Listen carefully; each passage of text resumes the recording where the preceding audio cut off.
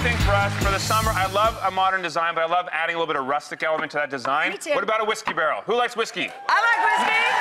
Actually, my husband likes whiskey. Exactly. Well, we don't want to fill this up with whiskey and drink off our side tables, but this is actually going to become a side table. You can actually buy this at the hardware store for like $10, not even $10, or if you find an old barrel. Yeah. I'd like to point out that we actually got more yeehaws and shouting for whiskey and booze than we did when we walked out. Yeah. Well,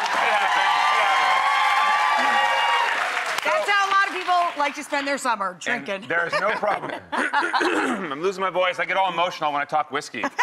So what we have here is this old barrel. You can restain it. You can actually take all the metal strapping. You can spray it out black to make it feel new. Fill it with whatever you want.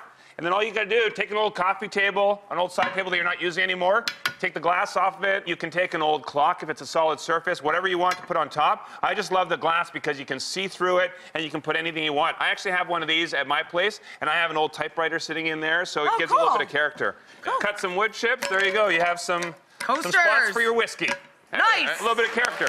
Not bad. Not bad. Not bad.